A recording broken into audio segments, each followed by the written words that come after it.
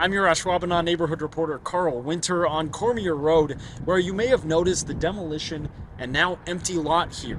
This is the future site of something called the Promenade, which we now know plans to break ground on May 15th. The planned 5-story building will be home to an Ashwaubenon branch of the Brown County Library, a cafe, and a new apartment building for Woodside senior communities. This is a totally new business line for us, so we're excited about it. That new business line is specifically targeted to people who are older than 50 but still have an active lifestyle and can then take advantage of amenities like a pool and a golf simulator.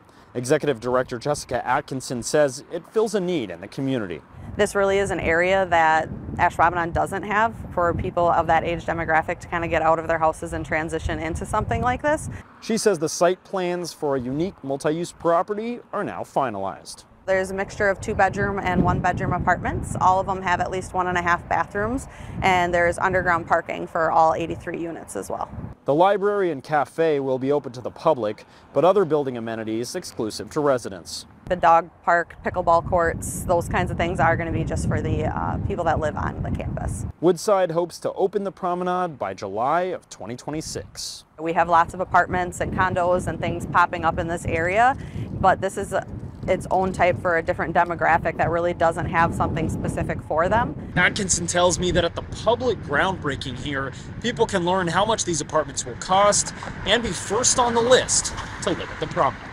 In Ashwaubenon, Carl Winter, NBC 26.